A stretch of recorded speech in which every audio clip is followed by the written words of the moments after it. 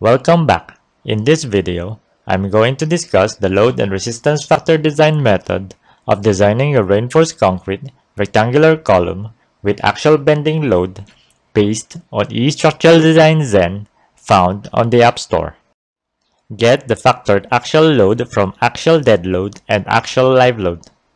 Get the factored moment from moment dead load and moment live load, then solve the eccentricity at strong or weak axis.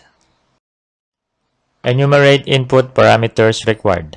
Name of column like C1, C2, floor designation like ground to second, shapes and ties, length and width of column, unsupported height, bar configuration with number of bars along short and long side, vertical bars with size and grade, steel ratio, lateral tie bars with size and grade, strand of concrete, and design loads. Solve the area of steel from steel ratio and gross area of section to get the number of vertical bars, followed by number of bars for short side and number of bars for long side. Then get the spacing between bars and check clear spacing between bars. Let the value of neutral axis C corresponds to the given eccentricity. Identify bar layouts with their distances from the edge of column section and their force type relative to their position from neutral axis. Get the stress of each bar layout relative to the distance from the neutral axis. And get their forces with their corresponding force type.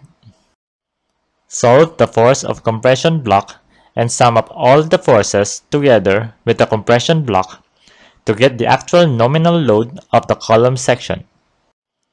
Perform final check of eccentricity from the given computations.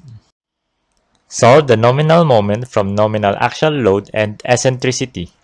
To check for adequacy, the design axial load should be less than the actual load capacity and the design moment should be less than the actual moment capacity.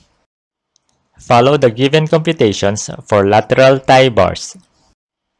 Design recommendation format as follows: design criteria, column size, vertical bars, and lateral tie bars.